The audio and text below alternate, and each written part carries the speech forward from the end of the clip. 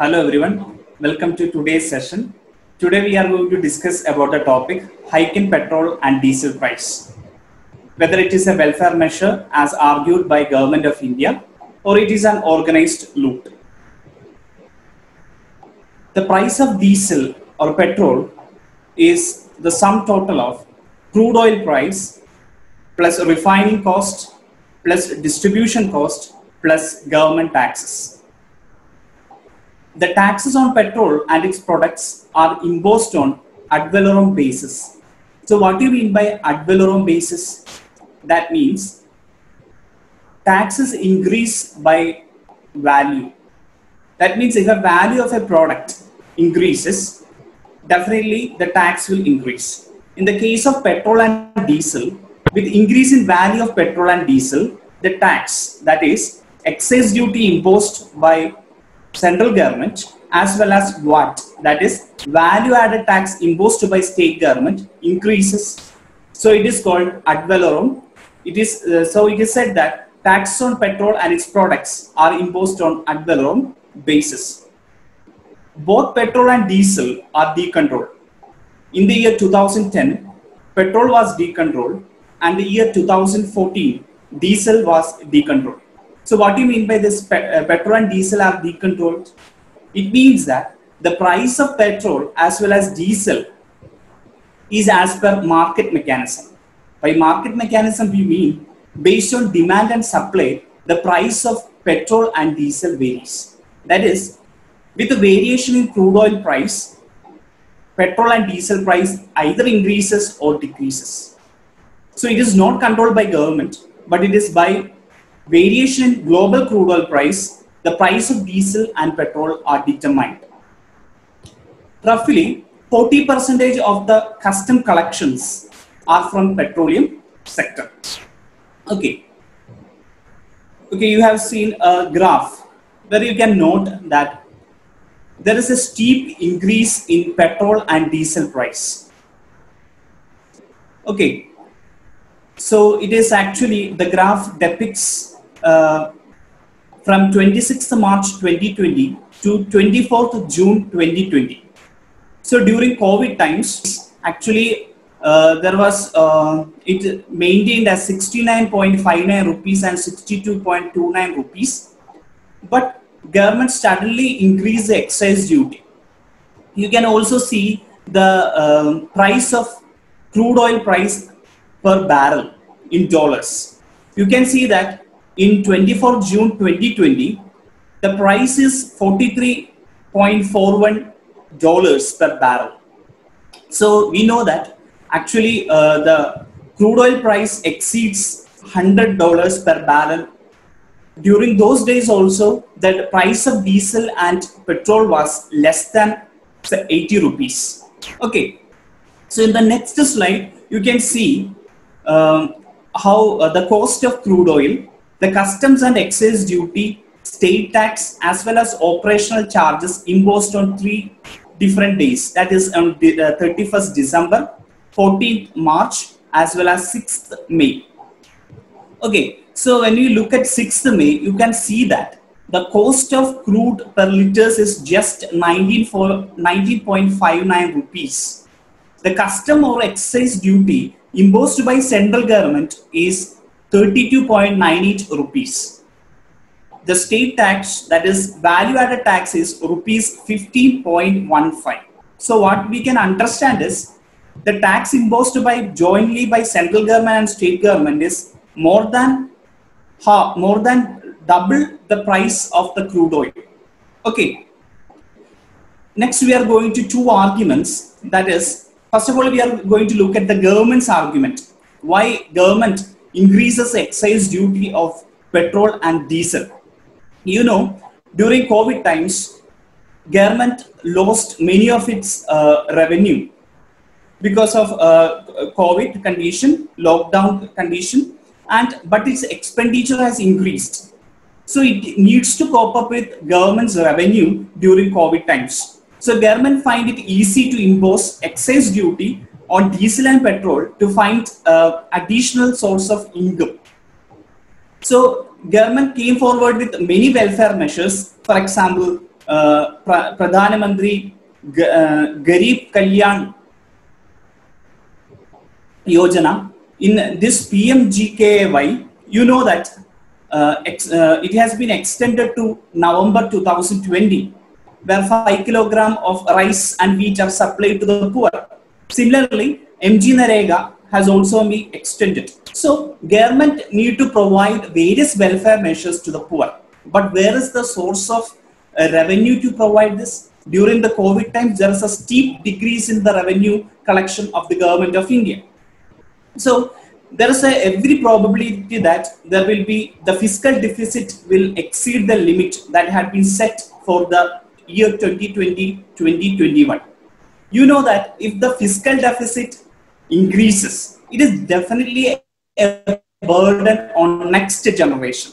Okay, suppose my father take a loan for 10,000 rupees and he find it difficult to pay back. Definitely that burden is on my, that burden has been shifted to myself.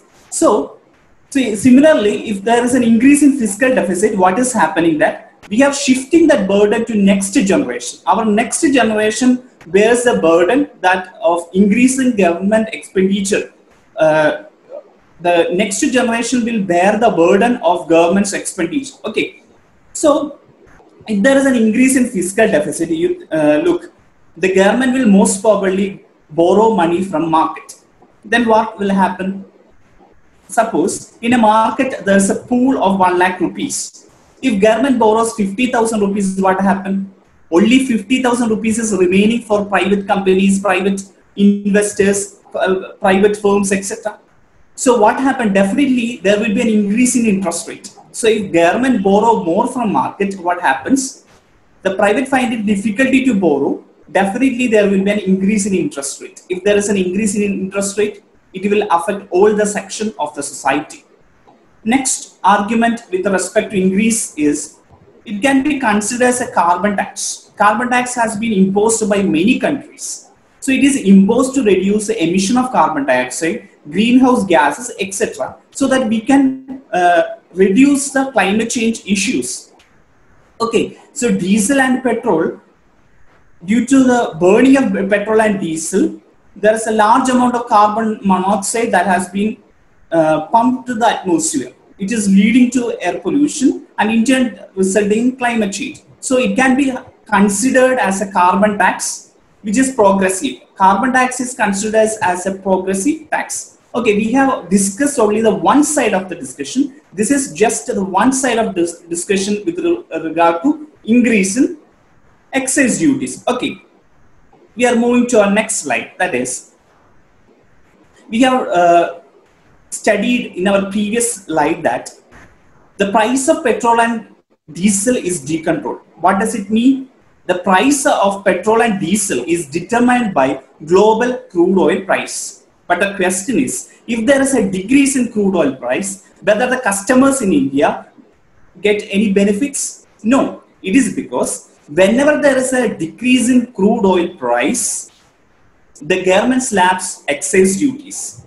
So government will be increasing excise duties. For example, if there is a decrease in crude oil price by rupees 10, government will impose excise duty by extra 10 rupees.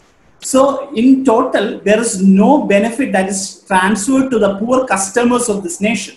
But what happens when the global crude oil price rises? The burden is shifted to the consumers, to the customers of India.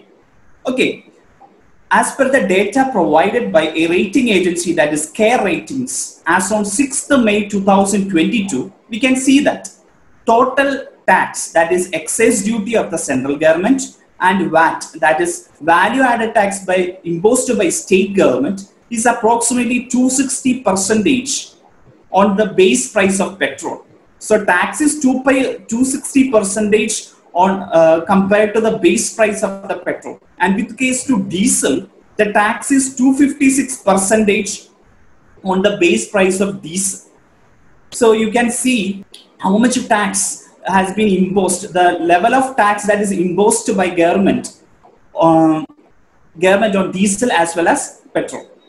Okay, then now we are moving to the next side of the argument. That is, Actually, every common man is feeling the pain of the increase in petrol and diesel price. You know, whenever there is a rise in petrol and diesel price, there is an increase in transportation cost. There is an increase in logistic cost. What does increase in transportation logistic cost results in?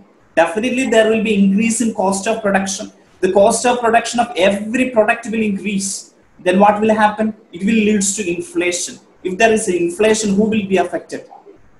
Every section of the society, especially the downtrodden, the weakest section, the poorest of poor will be more affected when there is inflation. Okay, so we see that there is a higher price when the crude oil price is low. It can be considered as a loot because the benefit of reduction in crude oil price is not transferred to the customers of India.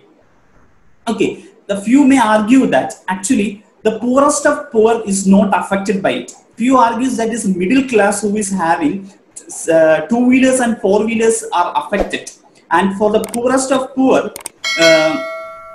two-wheeler or four-wheeler is a luxury is argued by few. But when you look at the increase in inflation due to transportation and logistic cost, you can understand that increase in inflation not only affected middle class, it affects all the section of the society, especially the poorest of poor. Then, with regard to COVID times, you can see that public transport is restricted. Okay, so most of them rely on private vehicle. So, if petrol and diesel price increases, it is actually adding more burden upon the people who have lost their livelihood, who have lost their means of income. Okay, then what happens is that there is a reduction in cash with the people. Suppose I have 100 rupees with me, I spend 50 rupees for petrol and diesel. Now with the increase in petrol and diesel, I spend 65 rupees. Then only 35 rupees is with me to spend on basic requirements. That is, with increase in petrol and diesel, there is a reduction in cash with the people. What happens if there is a reduction in cash with the people? It results in low demand. If it results in low demand, that means automatically the growth will reduce. Okay. Then we have seen how increase in petrol results in inflation. If there is an inflation, how RBI will respond? Reserve Bank of India will increase the repo rate. If there is an increase in repo rate, what happens? The interest rate will increase. If there is an increase in interest rate, definitely it affects all the section of the society. So this is one side of argument, that is, the petrol and diesel is indeed a burden upon the common people of India. So we understand that government need more tax revenue to reduce the fiscal deficit, to provide many welfare measures to the poor. But still, looking at a big picture of the Indian economy, it is better if government reduce the excise duty so that the inflation can be controlled. Otherwise, what will happen is that it will indeed takes Indian economy to a more worse condition if government tries to impose additional burden on in the kind of excise duties. That's all for today. Wish you all the best. Thank you.